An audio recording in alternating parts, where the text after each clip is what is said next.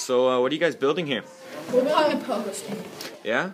So, what are you learning by building this?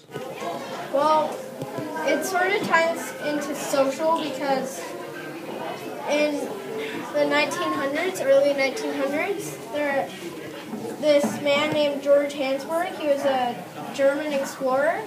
He was walking through a farm field in America one day, and when he came across a farmer and his daughter named Pogo, and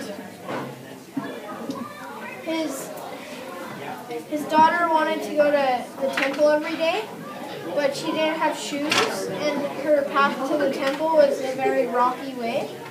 So the farmer invented a stick that she could bounce on, and that's why it's called the Pogo Stick.